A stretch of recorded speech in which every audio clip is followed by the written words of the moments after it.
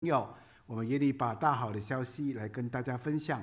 我们恳求主的灵在我们当中来帮助我们，让每一个参加聚会的人一同在主的话语上得到造就。赐福以下的时间，愿我们当中每一个人都经历上帝的恩惠，如此感恩祷告，奉主圣名而求，阿们。我们在上一次的福音聚会，那其实我们这一次都是一个总题，就是讲到改变命运。那我们特别提到改变我们命运的书，那就是圣经。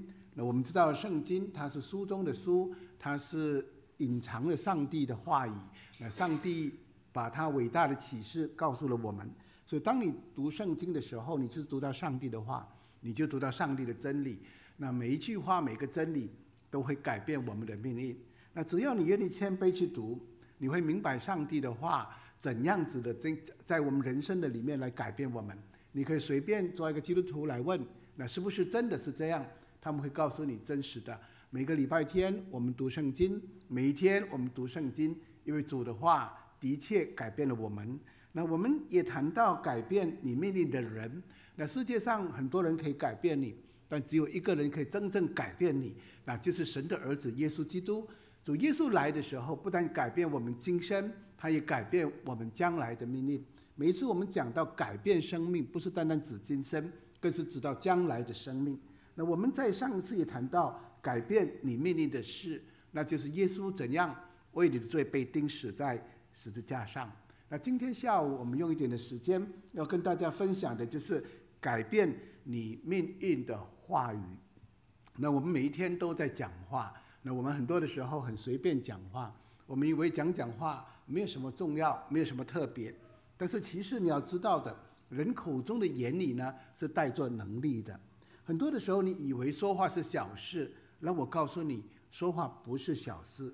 那你千万不要低估你语言的这个能力。其实我们华人都很明白，那我们从小就被父母被教导我们什么呢？东西可以乱吃，话不能乱讲。为什么？因为吃东西，那你吃错了最多是泻肚子，对吗？那再严重一点中毒，再严重死了，也只有你一个人的命啊。但是如果你乱讲话的话，那是很严重的。为什么？因为很多的言语呢是可以产生很大的这个力量的。那或许你听过人家说，一句话叫人跳，那一句话叫人笑，一句话叫人死，听过吗？那一句话叫人跳的话，你要试试看的话很简单。如果你的朋友讲一句话重伤你讲一句不真实的话回谤你，我保证你一定跳起来，你一定跳起来跟他对峙。你怎么可以这样子讲我？你怎么样这样子的诬告我？是不是？你可以做得很平静的，只要人家一句话讲不对的时候，你就会跳起来。那一句话叫人笑，那很简单。很多的时候我们讲的话，人家听起来好笑，他就笑起来了。讲一个笑话，人家就笑起来了。一句话叫人死呢，我们也很厉害的。很多父母骂孩子，常常最后很生气的说：“你去死吧！”那我告诉你，真的有时候他就去死了。所以你不要在气头上面骂孩子，只是用你去死。我教你一个方法，你很生气的时候，你骂他的时候，你去做功课吧，那保证他一定不会做的但是生命中很多的话语，你一讲的时候，那它是关系到什么？言语是生死攸关的事情。那有人曾经画过一幅图画，那这幅图画是希特勒对着他的将领在演讲，然后那幅画的这个标题叫做言语发动了战争。那这是事实。各位朋友，任何人的话都可能改变你，任何人。所以一句好话呢，可能就给你的人生，你的一天带来你的精彩，或者说你的生命就会因此变得精彩丰富，都可能的。但是同样的，人讲的一句恶言也会加添你人生的苦楚。可能今天你年纪很大了，你还不能忘记你在读中学的时候，那老师骂你的一句话，甚至你小学的时候，你老师骂你的一句话。我记得很多人在长大的时候什么都忘记了，就是没有忘记老师骂他，特别那一句话很严重的。我记得一个人说，我到今天还不能忘记我的老师骂了我一句话叫人渣所以他到今天还会记得。为什么？一句恶言给人带来很大的苦楚。所以你可以看到人的言语是有能力的，所以当心你的话语，当心你所讲的每一句话，你讲了之后，好像水泼出去的，是收不回来的。所以当你讲的时候，它都在改变人，它在改变人很多方面的这个命运。所以因此很多人喜欢去听名人演讲，哇，这个名人来的时候，人家愿意去听他讲，买票去听他讲，花钱去听他讲。为什么？很简单，我们都盼望这些名人，这些有智慧的人，这些成功的人，把他们人生的智慧教导我们。所以因此其实我们都盼望从他们的话语里面想找到智慧啊，因为他所讲的能够帮助我。我们很想从他的话语里面找到什么，能够找到启发，那能够启发我们其他方面的这个智慧，更借此要改变我们自己的人生。但是各位，我们的确有时候可以从名人的话得到智慧。我相信很多人被一些很有成就的人激励过，我想有很多人借着名人所讲的得到帮助，那这些都是好的，那这些都不是坏的事情。但是各位，我也要告诉你，人的话语不管多么有智慧，它只会影响你今生的命运，或许帮助你今生走几十年的路。今天人的话再有智慧，再有能力的话，它绝对改变不了你永恒的命运。永恒的命运它改变不了，为什么？因为人是有限的。我们都知道人的智慧有限，人的能力有限，人的这个知识有限。所以因此我们华人有句话说，狗嘴里长不出象牙，意思就是说，我们人再聪明再有智慧，就达到了一个极限。这个极限就是我们看得见的现象界。那在一些精神界里面，或者我们可以影响，但是更永恒性的，那我们根本没有办法讲，也没有办法影响，因为人本身不是永恒的。但是上帝就不同，所以当你读上帝的话的时候，你就知道上帝的话是大有能力的，因为神是无限的，神是全智慧、全能的、全知的。这个无限的神就能够怎样？有无限的能力。所以上帝的话语里面存在着能力。上帝的能力大到一个什么地步呢？在希伯来书11章第3节就说了，他说我们因着信就知道诸世界是借着上帝的话造成的，这样所看见的并不是从显然之物造出来的。各位，这句话是圣经的话，他说这个世界怎么造的啊？你可能想象这个世界到底怎么来的。那我们如果让我们去想，我们就想到一定花很多的精神，用很多的材料。但是你打开圣经创世纪的时候，上帝说有就有，上帝命立就立，那就是能力转换成物质。以后圣经说看得见的，你今天看到的这个世界万物，不是从显然的物造出来的。什么意思？从能力造出来的，这个能力形成了物质。以后爱因斯坦发现了 E=mc²， 各位，这就是圣经的公式。那看得见看不见的能力形成的看得见的物质，你知道吗？圣经的话就是这样的奇妙。所以上帝的话能够造什么？造这个世界。所以圣经讲到上帝创造的时候，就借助他的话语，第一天第二天造光，造月亮星球等等，都是用什么？神说有就有，命立就立。所以你就知道上帝的话语多有能力。那么上帝也是完全智慧跟良善的。既然这样，上帝话当然也就自然完全智慧跟良善。你所讲的话不可能脱离你的本质。你是有限的人讲的话就有限，你是有智慧的人讲的话就有智慧。但如果你不是的话，你没有办法讲那样的话。同样的，上帝是完全智慧，上帝是完全良善。所以当你读圣经的时候，你发现上帝的话语里面充满了什么？完全智慧跟良善。那如果人的话能够改变人，想想看，那上帝的话你更要听。当你听进去的时候，它不只改变你今生的命运，它更要改变你来生的归宿。上帝的话不断的在改变我们的命运，但问题是你听进去吗？如果上帝怜悯你的话，今天你把主的话听进去的时候，我可以跟你保证，人生一定改变。我们在这里很多的弟兄姐妹，我们世界上很多的人，历史上很多的这些伟大的人物，或者对社会世界有贡献的人，很多的人开始的时候是从上帝的话得着能力，得着智慧而改变的。那既然上帝的话有能力，他的儿子耶稣基督来到世界上，就是神来到我们人的当中。当神来到人类当中的时候，主耶稣在世上的时候也讲话。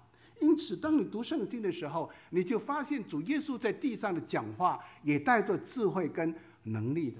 那我鼓励你撇开对基督教的偏见，撇开对圣经的偏见，好好的谦卑下来，打开圣经的话，不要读太多，就读一本福音书。圣经有4本福音书，马太、马可、路加、约翰，记载耶稣所讲的话，记载耶稣的生平。你只要选一本来，好好的读，谦卑的读，把上帝的话，把耶稣的话好好的思想的时候，你就发现他的话充满了智慧，也充满了能力。主耶稣在世界上的时候，他曾经叫一个38年的探子，一个人38年没有走路了，有可能在走路吗？各位，如果你今天住在医院38天没有走路，我保证你没有办法站起来。更何况一个人38年没有走路的时候，耶稣对他说什么？起来行走。主的能力进到这个人的里面，这个人不但立刻起来，而且扛着褥子怎样来行走？这就是主的话的能力在人的身上。那主耶稣曾经跟门徒渡海的时候，在半夜的时候遇见大风浪。当那个大风浪来的时候，门徒这些很有经验的这个水手，很有经验的渔夫，都怕得半死。你坐飞机你不要害怕，如果空姐不怕，你不用怕啊。但是如果你看见空姐的脸都青了，那你要更青。为什么？因为他们每天在那里工作的，所以有时候你看见颠覆的时候呢，他们还在走来走去，还在怎么样，还在推着车，那你放心，你虽然可能很怕，放心看他们。但是如果他们坐下来绑安全带，那就表示什么？比较严重一点。如果他的脸青了的时候，那你最好比他更青就是了。好，为什么？因为他们很有经验。那这个水手他们很有经验，但是那天晚上怎样？那个风浪太大了。他们怕了，他们对耶稣喊着说：“先生啊，夫子啊，我们丧命你不顾吗？”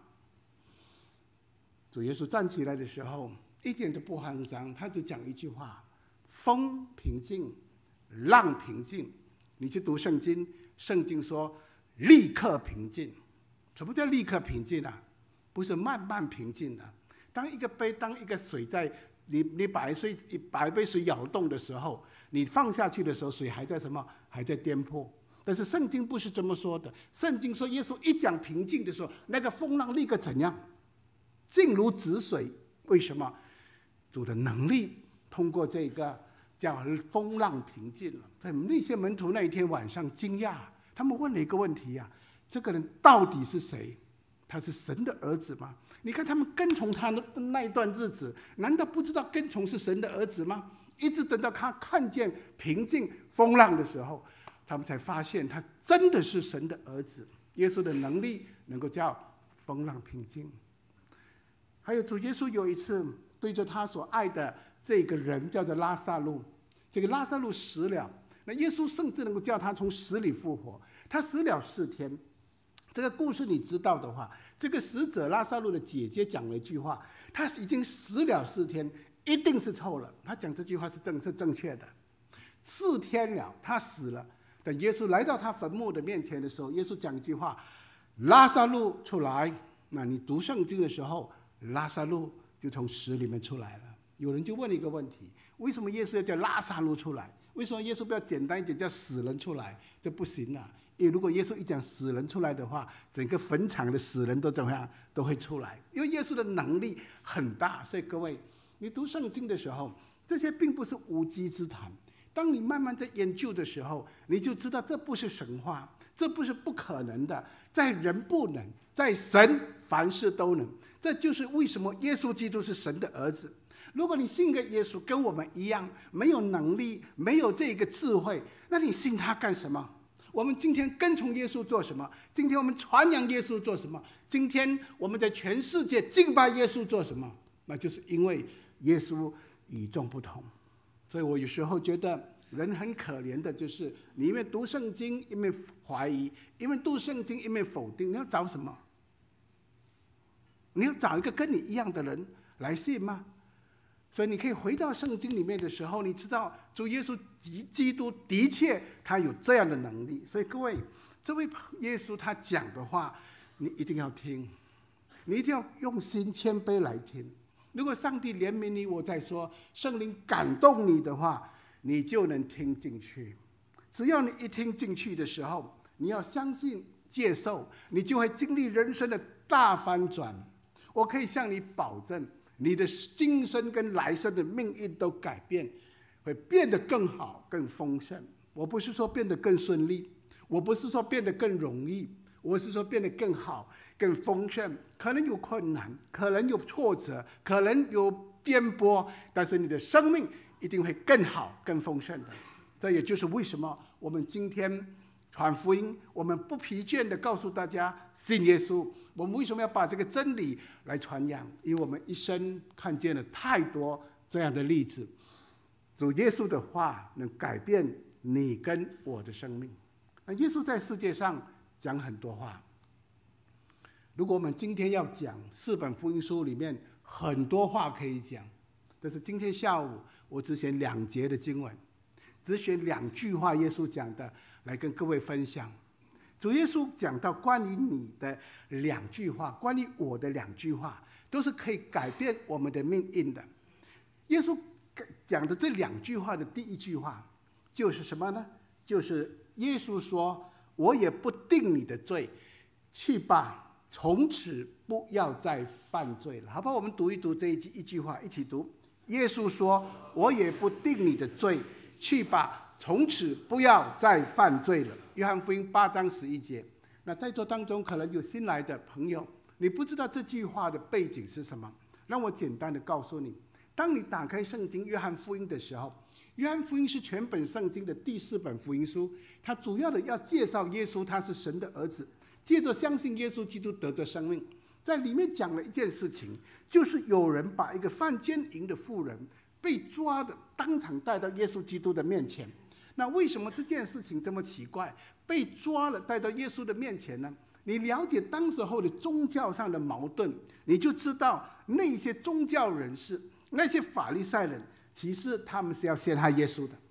他们把这个妇人带到耶稣的面前，耶稣刚好在圣殿的范围里面在教导，所以他们来到耶稣的面前的时候，问耶稣一个问题，说这个人犯奸淫的时候被抓了，按照摩西的律法，我们应该定他死罪，然后叫人用石头把他打死。那这是律法书里面有讲的。他们把耶稣放在一个困难当中。什么困难呢？那耶稣在这里有2个为难。第一个为难就是耶稣当然可以说，好吧，你们就定他死罪吧，我就定他死罪吧，你们就用石头把他打死吧。但耶稣这一个工作，单这个下判呢，他已经违背了罗马的法律。因为罗马的法律是犹太人是亡国奴，在当时候是罗马帝国的政权，所以犹太人没有权利定人的罪。就算是犹太的公会本身啊，也没有办法定人死罪。所以为什么当时候他们陷害耶稣，最后要把耶稣带到比拉多面前，叫比拉多钉他十字架，叫比拉多下判死罪，原因就是这样。犹太人没有这个权利，所以如果耶稣说判他死罪吧，他违背了罗马的法律，他要受罗马法律的刑罚跟制裁。但是如果另外一方面你不定罪啊，如果你不定罪的结果就是怎么样？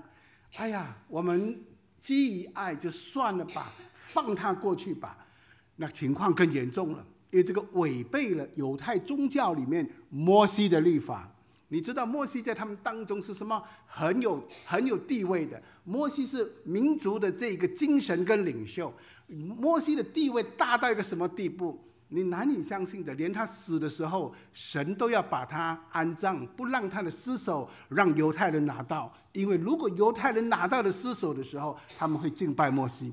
摩西的地位这么高，所以因此任何违背摩西律法的是不可能在他们当中来帮助他们的。所以他的目的就是这样，从两方面，耶稣都是死路，这是一条绝路。但是耶稣基督他是智慧的源头，对我们来讲很难的事情，耶稣其实在那里他已经有答案。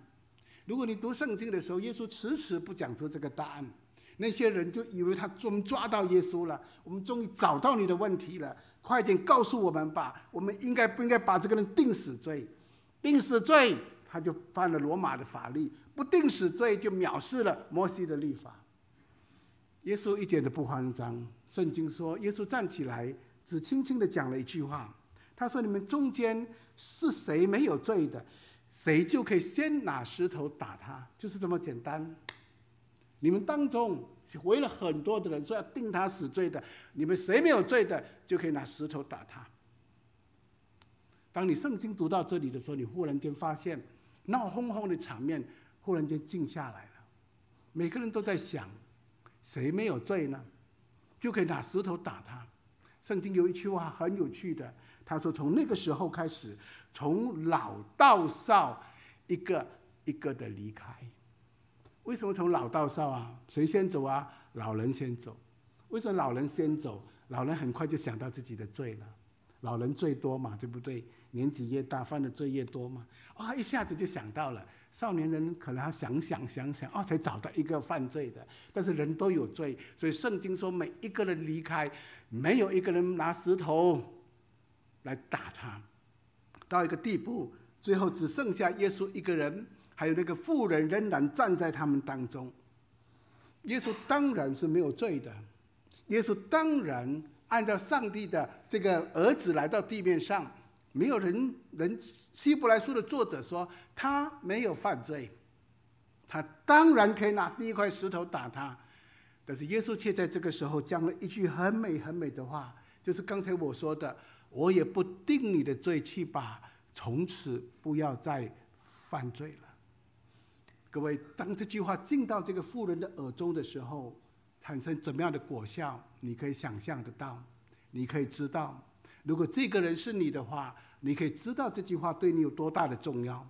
耶稣不定妇人的罪，不是因为他是罪人也不能定罪，不是，他是神，他有权柄定罪，但他不断地强调一件事情。在圣经里面，你读到耶稣来世界上的时候，常常强调什么？约翰福音3章17节，我们一起读：因为神差他的儿子降世，不是要定世人的罪，乃是要叫世人因他得救。各位，耶稣来不是要定世人的罪，乃是要拯救人。我们常常有一个错误的观念，耶稣来讲我是罪人，耶稣来指责我是罪人。很多人常常说你们基督徒常常说我们是罪人，不，耶稣说我来不是要定世人的罪。为什么？为什么？因为圣经在3章18节继续说，因为不信的人罪已经定了。什么意思？罪本来就有的了。所以你可以看到，当耶稣讲这句话的时候，就是救他脱离刑罚以下制，也改变了这个人的一生。我们都是罪人，这是一个事实，耶稣不用来证明这个事实，我们自己都知道这个事实。重点是这句话，耶稣说我也不定你的罪，去吧，从此不要再犯罪了。这句话改变人的一生。如果耶稣没有这句话，想想看会怎样？你都知道我们是犯罪，我们都有经验，我不用形容犯罪的，大家都知道。我们华人说壁纸向下没有什么，没有好人。有没有壁纸向上的？有没有？没有。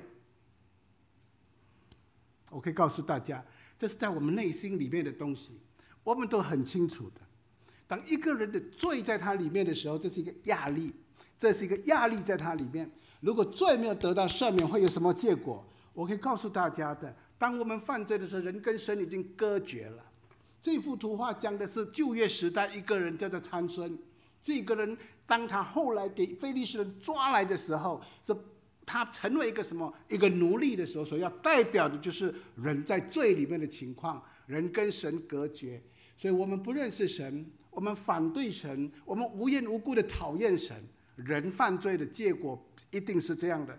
当我们人在最终的时候，心灵一定忧伤。虽然你没有告诉别人，但你的心灵常常因为你所犯的罪忧伤，还有你害怕恐惧。想想看，这个妇人来到人的当中，他不恐惧吗？所以犯罪的人害怕恐惧，害怕什么？恐惧什么？害怕结果，害怕被发现，害怕被揭发，有很多的害怕在人的里面。还有情绪开始受到困扰，当这个情绪受困扰的时候，人就表现出很多情绪上的问题，罪恶感产生，罪疚感产生，人开始忧郁，人开始感觉受捆绑不自由，因为罪不断的控告他，还有受伤重担，就是很大的担子在他的里面。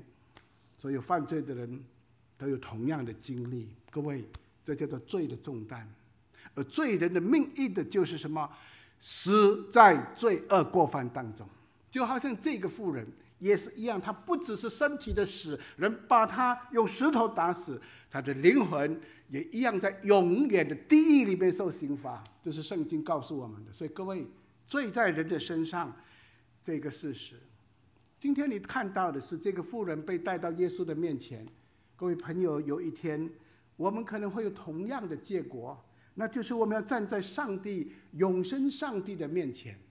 你站在上帝的面前的时候，上帝不用花很多的精力去证明你是罪人，我是罪人。其实当到那个时候，我们的一生在上帝的面前好像什么？好像一部电影。当我们的一生像电影流过去的时候，在我们的眼前，其实不必耶稣审判你，我们没有一个人能站立得住。这是我常常开玩笑的。如果有一张椅子，你坐下去的时候，会把你所做的一切讲出来，你敢做吗？我先承认，我不敢做。为什么？在我们内心里面，我们都知道我们没有完全，我们不用证明我们是罪人，我们本来就是罪人。所以我们的罪跟我们的罪本身就会怎样？罪行跟恶念本身都会把我们自己淹没了。这就是宗教产生。所以为什么人要行善？为什么人要变得更好？为什么人要努力去做好的事情？为什么？你在寻找救赎，你在寻找赦罪。各位，这个时候审判已经没有必要了，更重要是拯救。人已经走投无路，人已经来到绝境，我们需要的是赦罪的平安。就在这个时候，你读到圣经，耶稣就为我们的罪付上了赎价，为我们的罪偿还的罪价，为我们的罪钉死在十字架上，满足了律法的要求。所以当耶稣对那个妇人说我也不定你的罪的时候，不是随便讲的，他要付代价的，他要为这个妇人钉在十字架上的。今天也是一样，当他对我们说我也不定你的罪的时候，他不是这样子凭空讲的，他已经在十字架上为你为我死在十字架上。上帝悦纳他，上帝说这是我的爱子，我所喜悦的。因此今天他依然对我们说我也不定你的罪，去吧，从此不要再犯罪了。这句话你需要，这句话要改变你的一生。我也告诉你，这句话是你钱买不到的。你不要以为我带很多的钱，我成为很富裕的人，我就可以逃过上帝的审判。你不能，我不能。但是耶稣的这句话在2000年前讲，以后他死在十字架上，这句话重复讲一次的时候，就是他在十字架上的第一个祷告：父啊，赦免他们，他们所做的他们不知道。这就是我也不定你的罪，因为我已经为你还清这个罪债。所以主要我们来到他的面前，明白这个赦罪的真理，让一个人脱离罪的捆绑，不再犯罪，按照上帝的心意生活，那才是耶稣的心意。耶稣对这个妇人说：去吧，从此不要再犯罪了。这个妇人有可能做到吗？可能。一个蒙恩的人会明白，上帝的恩典大到一个地步，我们不想要犯罪，我们不愿意犯罪来得罪上帝。但是你看见，你要先明白赦罪的道理。你的赦罪没有临到你的时候，那永远是一个重担。今天下午我在这里讲的时候，可能有人有感觉，可能有人没有感觉，我是对有感觉的人讲的，因为你的罪的占在你的身上，圣灵在你心里面做工，良心在你心里面动工，圣灵挥破你。但是那些没有感觉的人，要么你就已经知道信耶稣赦罪了，不然的话，你就是死在罪恶过犯当中，连自己是罪人都没有感觉了。这是可悲的。但是当你在罪中有重担，你寻找救赎的时候，你知道救赎的重要，赦罪的重要的时候，这句话要改变你的一生。各位，这位大家认识吗？叫做金贤居。我看很少人认识，我们都认识金秀贤。韩国明星大家都认识，那这个人大家都不认识。好，这个人呢，他是在大韩航空858号班机空难的时候，他是一个什么？他是一个北朝鲜的，当时候北朝鲜的一个特务，他把2个炸弹带到这架飞机的上面，放在第7号的位置上面。9个小时后，这架飞机就爆炸了。当时候大韩航空的858的这个空难呢，那个是发生在什么时候呢？是1987年11月29号，当时候115个人罹难。为什么要发动这个空难呢？其实就是当时候是要抵制策动了1987年汉城奥运的前夕，是要拦阻这个奥运的进行。这个金贤居他装着一个日本人，讲了一口流利的日本话，带着炸弹上去。后来他离开这架飞机，因为这个下去是9个小时后，7个小时转机时他已经离开了。这架飞机再起飞的时候就爆炸了。那当他说被抓了，他本来要服毒自杀，当然不成功，被抓了，被判死刑，但是得到总统的特赦，这是很特别的。他忽然间成为一个自由的人。我问你啊，当你的良知回来的时候，115个人因为你而死的时候，我问你啊，这样的罪债谁能够承担？这样的人他能够天天安心睡觉吗？我可以保证他不能。他没想到115个人因为他而死的时候，良知恢复的时候，能够过得很好吗？不能。我可以告诉你，如果有一个人因你而死，你到今天还不能忘记他。如果那个人是你杀死的，到今天还没有知道，你一定不平安的。你在这里非常的痛苦。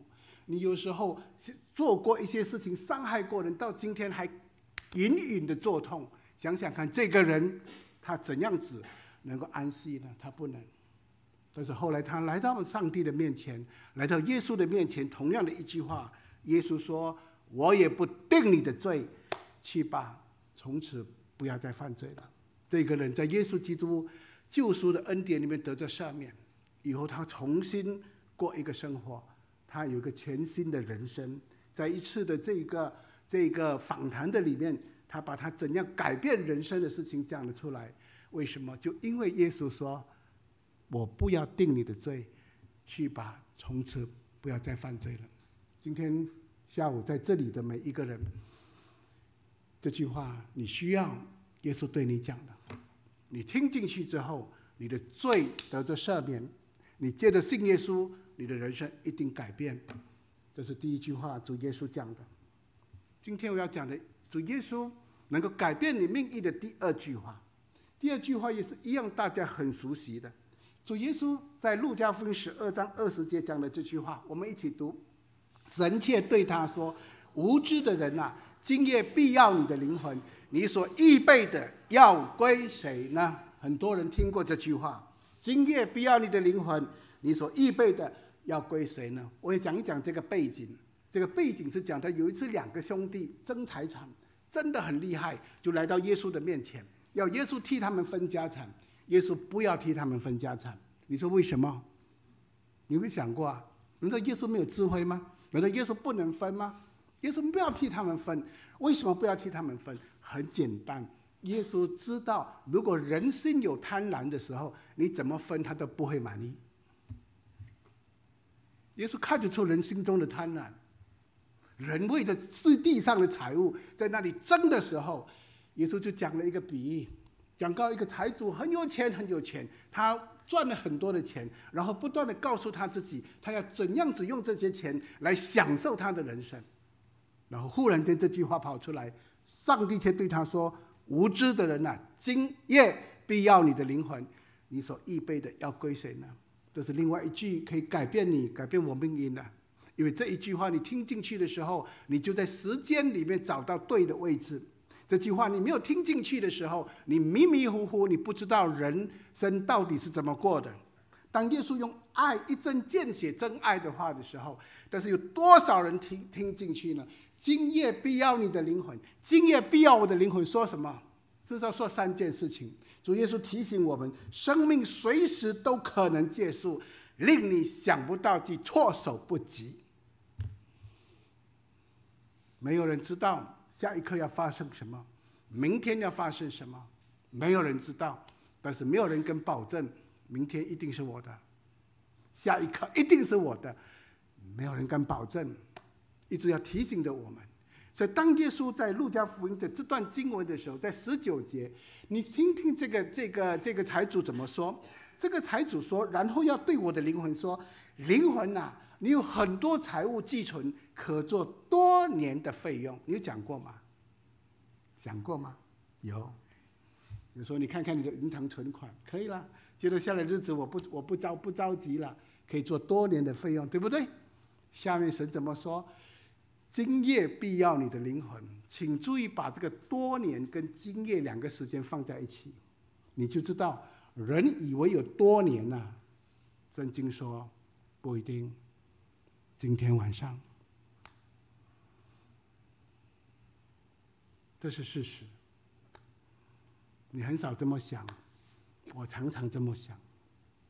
我常常说，今天晚上可能是我最后的一个晚上，今年可能是我最后的1年，这是我经常有的一个警觉性。你以为你可以活下去，可以多年吗？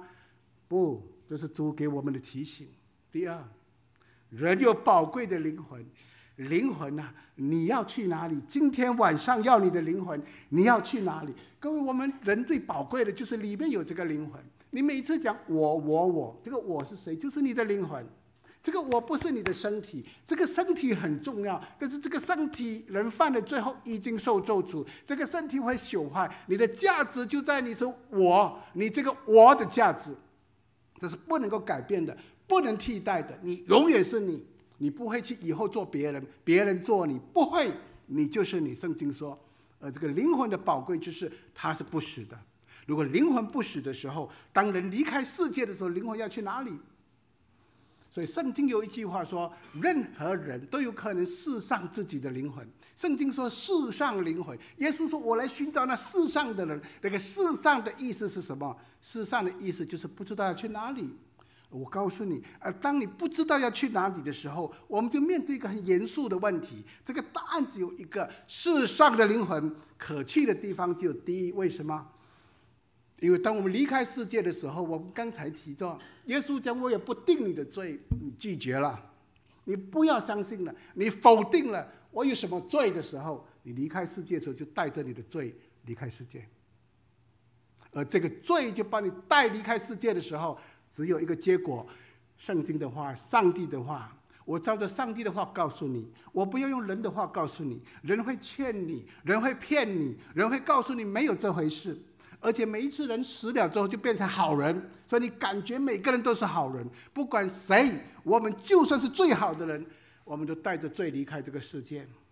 所以没有所谓一了百了的。各位，当圣经提到我们离开世界的时候，那就是永远的灭亡，那是地狱。圣经很简单的形容，虫是不死的，火是不灭的，充满了漆黑暗昧，有永远的败坏跟绝望。你问我明白吗？我不明白。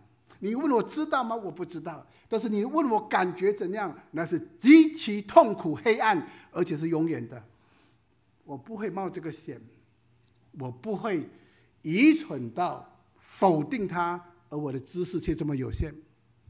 如果圣经说的，我愿意相信。所以耶稣基督说，今夜要你的灵魂要去哪里？世上的灵魂到不了天堂，圣经告诉我们，人有罪的时候，就是到阴间那受苦的地方。所以我们做牧师的，其实很多害怕跟担忧。我们常常害怕人最终失上宝贵的灵魂，所以你们看到牧师，他总是要劝你信耶稣，你不要怪他，他有担心。我们基督徒有担心，所以常常劝你来信主，叫你解决罪的问题。我们也担心人受撒旦的欺骗，告诉你人行善就可以得救了，人做好事就可以得救了，人有一个宗教信仰就可以得救了。所有的宗教信仰都是叫你设法用行善来换取救赎。就耶稣对你说，我也不定你的罪。我们很多的担心，包括很多人在永恒中醒来的时候，却发现自己已经永远迷失了。所以很多时候我们愿意警告唤醒所有的人，要他们逃离那必将来临的咒诅。这就是为什么我们传福音，我们办福音聚会，我们告诉你这些事情。就好像当我们面临看到危险的船只，我们愿意成为一个灯塔，恳求每个人都寻求到安全的港湾。今夜不要你的灵魂。第二件事情，灵魂要去哪里？所以不要藐视耶稣的警告。各位，当预备自己，弄明白你所走的道路将达到得救还是迷失。问你自己跟上帝的关系，他是谁？是仇敌，还是他是你的天父？我们很多的时候不要愚昧到极点，到了最终我们失散了自己的灵魂，这是不值得的。各位，我们的时代充满了巨大的诱惑，撒旦到处游行，一刻也不停歇，不断的告诉你时日方长，来日方长，没有天堂，没有地狱。但我告诉你，也慎重的告诉你，圣经的话不会改变，有天堂，有地狱。逃避这个审判，不是我讲的，耶稣讲的。我讲的不值钱，耶稣讲的话你一定要听。他不是人而已，他是神来到世界上做人。长夜将近，时日无多，千万不要失丧了自己的灵魂。所以今夜不要你的灵魂的第三个意思是什么？你为永生做过什么预备？财主是一个傻瓜，不是因为他真的是傻瓜，他不傻，在赚钱的事情上他很聪明。他的傻就是没有为自己的生命最后的一刻做好准备。他不知道死的事情，不知道死后要往哪里去。很多的时候，愚蠢的人是将生命投资在肉体跟物质的需要，而从来没有想到灵魂永恒的价值，只想到眼睛看得见的、手摸得到的，这就是愚蠢。因为世界不是单单这样，世界有那看不见的东西。所以人类常常是世界上最聪明的，但是为什么我们总是要等到发现时间快来不及了，才开始正视生命中最重要的珍宝？你什么时候开始珍惜时间？通常都没时间了。人间的悲剧就是当你懂得珍惜的时候，注意听啊，其实机会已经过去了。当你珍惜灵魂很宝贵的时候，可能灵魂已经在地狱里面呼喊。所以今天当我们主的灵唤醒我们的时候，我们要抓住，你要预备自己。有一个很有名的阿拉斯加的摄影师，他是专门深入阿拉斯加的境内拍各种各样美丽的照片。于是他带了许多的器材，来到这个阿拉斯加，就飞机把它放在一个山头的上面，飞机就离开了。以后他就开始了他在阿拉斯加作为一个摄影师的那个生活。他就开始拍照，开始拍每一个能够看到的美丽的景点。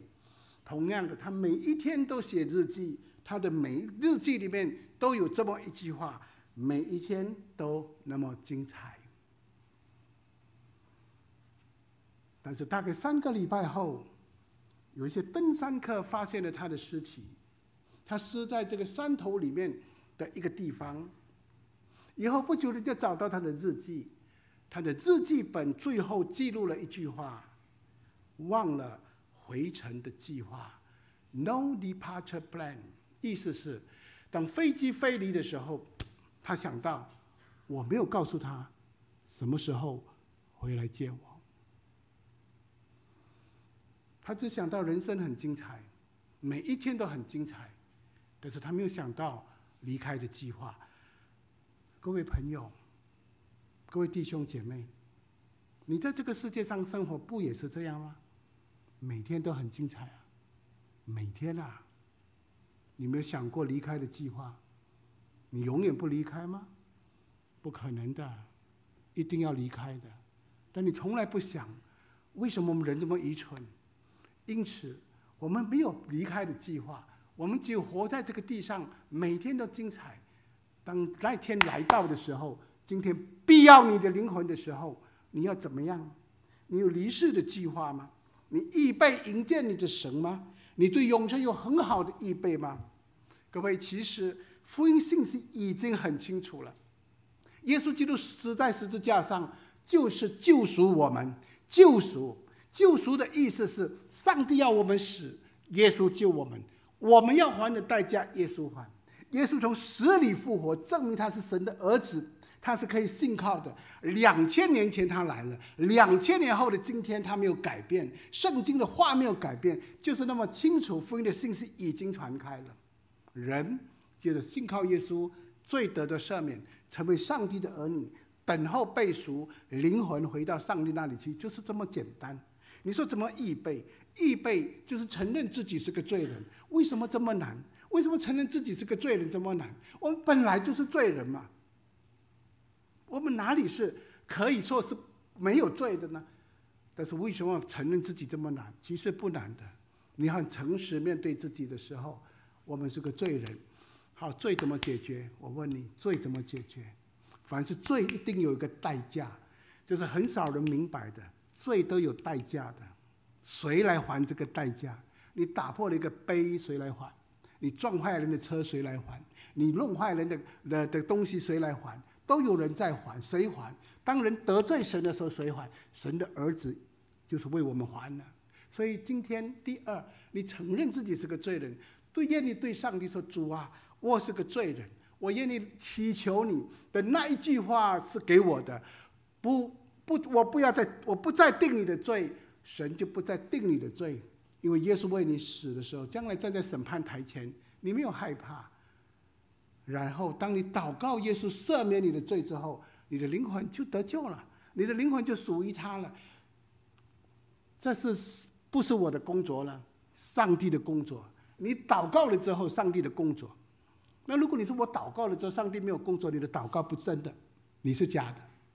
如果你真正的祷告，上帝啊，我是个罪人，圣灵感动你，你一个罪人的话，我可以告诉你，你不可能不改变。我们亲眼见过人的改变，所以这2句话，主对你说，我不再定你的罪，去吧，从此不要再犯罪了。你愿意接受吗？第2句话，今夜必要你的灵魂，你所预备的要归谁呢？你预备了吗？你愿意预备吗？你愿意对主说：主啊，我愿意今天做这个预备吗？我们首先要改变的，就是不要日复一日的重复同一件事情，拒绝信耶稣。不要做同一件事情。过去你拒绝了，今天不要拒绝；以前拒绝了，现在不要拒绝。年轻的时候拒绝了，年老的时候不好再拒绝。说实在的，日子不多，更何况你不知道明天要发生什么事情，何必到了地狱里面的时候才发现是真的？原来牧师讲的是真的，圣经讲的是真的，耶稣讲的是真的，我可以告诉你是真的，不用等那个时候，你用信心就知道那是真的。因为公平跟公义的神，这个世界有公平有公义，就告诉你有天堂有地狱。你渴望公平跟公义，就告诉你天堂地狱一点都不奇怪。耶稣已经告诉你了，所以你不要等到那个时候才来说：哎呀，我当时候可以相信。当你珍惜的时候，恐怕机会已经过去了。所以行动意味着改变，不管你是谁，不管你什么头衔，不管你什么地位，不管你怎么看待，这跟他们没有关系。关系是上帝已经给你机会，你要给自己的一次的改变接受，这是你自己的命运，让耶稣的话来改变你。最后一页，我不是讲经大班的最后一页，我们都知道经大班有最后一页，没有不散的惋惜，没有不尽的酒，没有唱不完的歌，没有听一世的人，每个总有一个结束。不止经大班有最后一页，各位你跟我都有最后一页。夜是看不见的时候，平常的夜人还可以点灯，但有一个夜人完全无知，这夜一定会来，任何人都挡不住。生命终结的夜谁也不知道，但是上帝知道。他提醒我们要面对那一个生命终结之夜，生命要归于何处，比家业归于何人更加的重要。那夜有安慰的话，要比世界有财富更加的真实。上帝的永生要比世界宝贝的累加更加值得。那生命终结之夜是主耶稣要我们面对的问题。住在总裁之屋者的夜，跟躺在马路流浪者的夜可能一样，但是前者就是总裁若在永恒之夜里面流浪的话，而那个后者的乞丐若回到天父永不日落的家，就很不同了。那一夜财物归谁不重要，生命归谁才重要。各位朋友，你预备好了吗？你预备好了吗？我们祷告。当我们祷告的时候，我不知道今天有没有非信徒，我们当中有慕道的朋友吗？有个机会让我们回应上帝。你不是回应我，你回应上帝。耶稣讲的这2句话已经2000年。我也不再定你的罪，去吧，从此不要再犯罪了。赦罪的恩典要临到你。今夜不要你的灵魂，你要预备归谁呢？你预备好了吗？你愿意说我愿意吗？今天下午如果在这里有什么人，你说我愿意的话，你把你的手举起来，你回应上帝，上帝看见，上帝赐福给你，赦罪的恩典临到你，灵魂的拯救临到你。今天下午有没有这样的人？有没有这样的人？今天下午在我们当中，你把手举起来说我愿意，我愿意，主赦免你的罪，今夜不定你的罪。有没有？有没有这样的人？看见了？还有吗？还有没有？这是一个很大的恩典。如果你说我不清楚，我不知道我的罪是不是赦免了，那个罪的问题怎么解决？你没有答案，答案就在这里。你愿意吗？你愿意吗？还有没有人看见了？还有没有人？还有没有人？你把手举起来，我为你祷告。你不是回应我，你回应上帝。就这么手举起来，罪得的赦免。还有没有人？我不会等候，我给你再一些的机会。在座当中还没有人，前面的、后面的看见了放下去。还有吗？还有吗？上帝看见，这位神是永活的。你不要说我举了之后会有什么事情发生，那是上帝的事情，那是上帝跟你的事情，你要去经历上帝的。你凭信心举起来。你要去经历上帝。还有吗？我不会再等候了，我再问一次，看见了放下去。还有吗？还有吗？耶稣说我不再定你的罪，去吧，从此不要再犯罪了，今夜必要你的灵魂。这2句话要改变你的一生。你真的信靠主，你把手举起来，神要改变你的一生。我们祷告，每个人心中跟着我祷告，你举手的也跟着我祷告。亲爱的主，我感谢你，你来到世界上拯救我的灵魂。我是个罪人，谢谢你在十字架上流出宝血，洗净我一切的罪。你复活，使我的灵魂有归宿。为此我感谢你，我用信心接受你。愿你进到我的生命中，改变我今生来生的命运。就算今夜我的灵魂离开身体，我回到天父的家，享受永远的平安。如此祷告，奉主圣名而求，阿们。我们继续祷告。天父上帝，今天下午我们感谢你，在座当中有一些人，他们凭信心表示他们愿意信耶稣。我们知道你给他们勇气，你的灵在他们里面来帮助他们，来感动他们。当他们的手举起来的时候，求主使他们罪担皆脱落，他们享受天上来的平安喜乐，过去的一切一笔勾销。主给他们新的生命，新的恩典，他们成为上帝的儿女。愿你的灵继续在他们的心中帮助他们，让他们继续的成长，继续的经历你是那又真又活的神。我们为着所有已经信主的献上感谢，我们也为着今天听了没有感动，或者有感动却没有勇气举手的，主啊，你继续的帮助他们，让他们明白，开他们属灵的眼睛，有一天他们认识主。我们如此祷告，奉主圣名而求，阿们。好，再次欢迎所有的弟兄姐妹当中的朋友参加今天下午的聚会。等一下散会后，请大家留步用餐。我们下一次的聚会在9月22号，那就2个月后，我们要讲改变